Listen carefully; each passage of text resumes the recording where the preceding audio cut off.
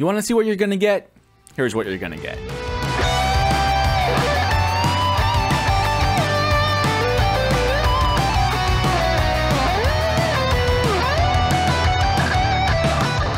I am very excited and a little nervous for this video. I am releasing a brand new plugin for DaVinci Resolve, and I might use plugin and preset interchangeably because the lines get a little blurred. But I'm a little nervous because, yes, I want this video and the plugin to do well. I want it to get some good exposure and be useful to the channel, but I also really want you all to like it. This preset ended up being pretty special to me, and if you'll indulge me for just a little bit, I would love to tell you a little about the inspiration for the plugin and how it ended up being pretty important to my journey here on YouTube. If that's not what you're here for, I totally get it. A timestamp will be in the description to jump right ahead to the fun stuff. Good?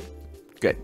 I'm sure most, if not all of you, have had the experience of something being so foundational or influential to you that when you talk to someone that doesn't have that shared experience, you're kind of taken aback. Some of them are a little trivial, like, oh, you didn't have to shovel snow all winter to get out of your driveway? Yeah, that was weird. To more involved, like, oh, you weren't heavily involved in your high school's Latin club, going to conventions, and all of that to say that one of those highly influential things to me, especially in my progress of learning to edit video, was videocopilot.net. If you don't know about videocopilot.net, it's a lot, and all of it is very cool. Here's what you need to know. In 2005, this really cool guy, Andrew Kramer, started creating After Effects tutorials and hosting them on his own website, videocopilot.net. And if I go to the tutorials page now and scroll through, it's just bangers all the way down. So useful, so imaginative in the way he takes all these standard stock effects in After Effects and remixes them and puts them together to create something completely new and original. And I ate them all up. My senior year in high school, I got my school to let me take an independent study that was just me sitting in a room watching Video Copilot tutorials for an entire semester. It was great. And from tutorials, Andrew expanded to stuff like stock footage, stuff like this. This is Action Essentials 2, a collection of action-focused stock footage, smoke effects, fire explosions, bullet hits, and blood splatter, all of it. It rocks. I'm pretty sure I asked for this for Christmas one year. But then videocopilot.net started creating their own plugins for After Effects. And of course, these are all amazing, but we're going to focus on one specific plugin, Saber. And even if you've never heard of videocopilot.net, I'm sure you have seen this plugin in the wild. It's all over the place, even just in the gaming and streaming space. Summit1G uses it in his highlight videos, and Dr. Disrespect uses it in his YouTube end screens. And those are just two really blatant examples that instantly popped out to me. I'm sure it's used hundreds of other places as well. So I've spent untold hours on videocopilot.net, and it absolutely served as an inspiration to me when I decided that I wanted to start creating my own video tutorials. And as you've definitely put together, Saber kind of looks pretty similar to what my new preset is doing. And yes, that's the point. I wanted to recreate the Saber plugin in DaVinci Resolve, both to provide a useful tool to Resolve editors, but also to serve as a little homage to the massive role that Video Copilot played in getting me into video work at all. Now, does my plugin look as good as Saber? No.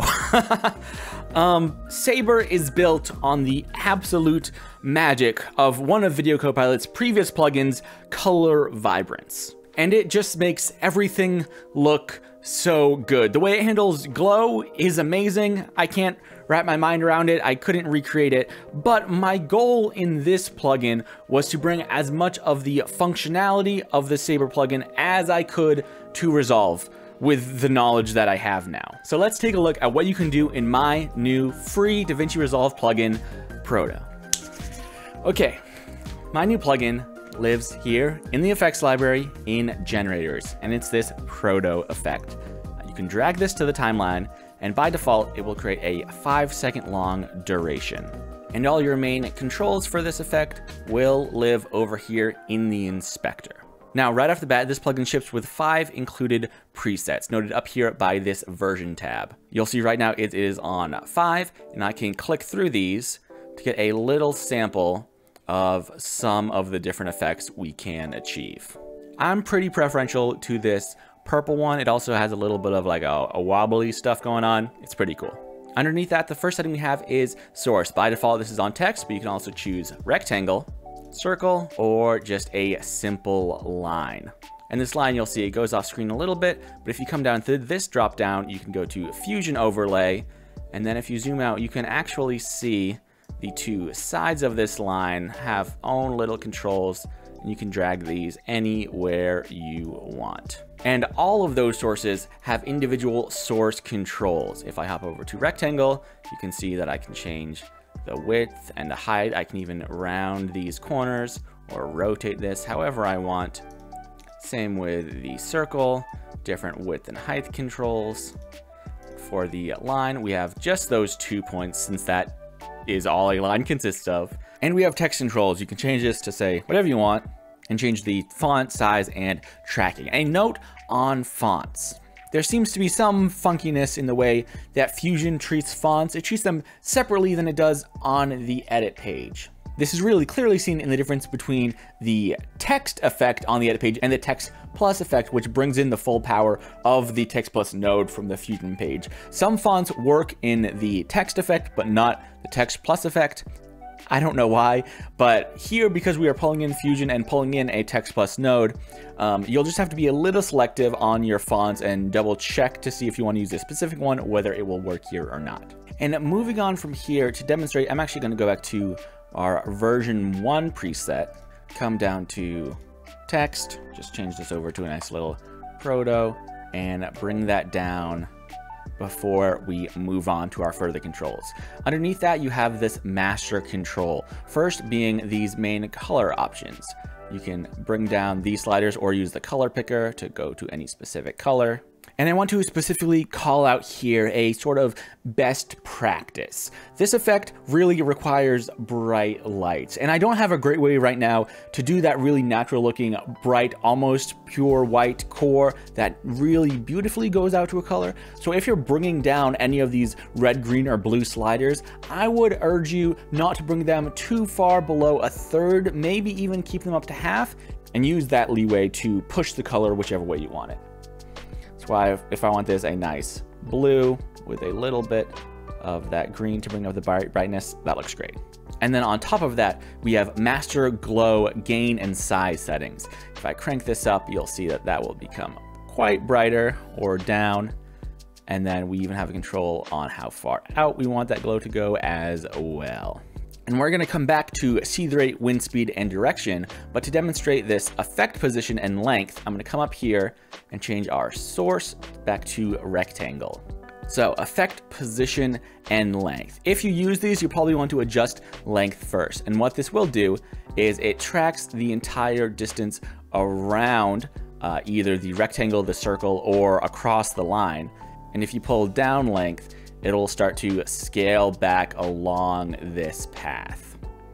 And then, so if I were to scale that back up and then change the position, it would rotate that over the entire mask that's being used. And this works across, like I said, rectangle, circle, and line. So if I go to circle and just pull down this length, so it's just a sliver, and then navigate this around, you'll see that this just circles around the edge. And this is a great time to get into a tip if you're actually using this effect, because of the way Fusion works. If you're on the edit page, you are seeing a full quality output from the Fusion page, but there are some tools in the Fusion page to speed up your working process. You'll see right now, if I pull this effect position, it's pretty laggy. It doesn't help that I'm also screen recording.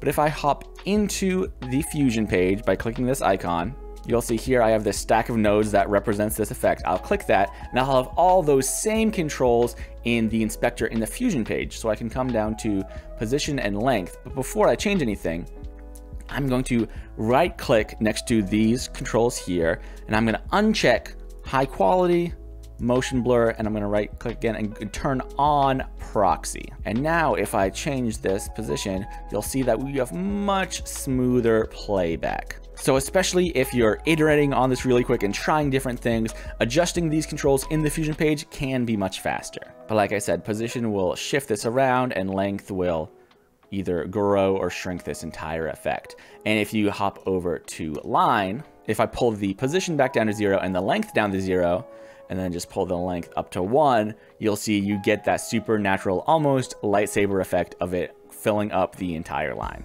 I'm gonna hop back to circle and continue down our effects to where you have the effect controls. This is a lot of the main power and customization options you have for this effect. You have 2 sets of controls for the core and 2 sets of controls for the glow. And you'll see in this version 1, these are all set to 0. This is a great place to start so you can see what each one does. And you do need a mix of these to get any effect. If you pull up any one of these individually, even all the way up, you won't see a change. And that is because they interact with each other. So I'm going to pull up contrast and then pull up scale and pull up detail a little bit. And now you can start to see what's happening. Once you have these up a little bit, you can really dial back the entire effect just by pulling back contrast. So you see we start with the circle, and as we pull this up, we are getting this really like energy type distortion around the edge. And then you can change the look of it by adjusting all these sliders in relation to each other. So the detail will give you a lot more finer detail in these edges here. If you want it to be simpler or wobbly jelly, you can pull that down. And a similar thing happens with scale. If I pull up detail, if I pull down the scale, you'll get more simple wobbly, but if I pull up the scale, you'll get a lot more fine details here. And then you have a second copy of the core, same thing as well. You'll see we still have a core there. If I pull down this one, there, pull up the scale, pull up the detail, you'll see that that starts to affect that brighter core there. And again, I can pull that back up. I'll even pull down this first set of scales all the way, and you'll see that only using these second controls now, we are creating a similar thing with that other little closer to white core there. And these sliders by default do have an upper limit, but you can manually enter any number here and it will increase the effect up to that factor of whatever number you put in. So now if I want a really electrical thing on both of these, you'll see that gets pretty crazy. But I'm going to bring all these down again and move on to our outer glow setting. You'll see we have a glow 1 control, glow 2 control. And you'll see we have this nice sort of mellow glow out front, but I'm going to zoom in here and again, bring all of these up for this glow 1 detail. And now you can start to see what's happening. See that if I have contrast up a little bit and I pull up scale, you'll start to see a bit of the texture here. And even to help us show this, what I'm going to do now is create a new black background. So disconnect this. So we're going to have this effect over a black background. And here you can really see what we're doing. This extra texture here is from that glow 1 controls. And you can see I can make it more pronounced with contrast. I can bring up or down the detail. If I want it just more almost out of focus or a little blurry, not blurry, but just less detail. And scale will be the overall scale of this effect, how finely packed all of this is. And we have that, that's for the closer effect, but you can still see the sort of outer ring here, and that is this glow 2. So again, I can bring up the detail, bring up the contrast, and I'll even pull down this one so we can focus on that.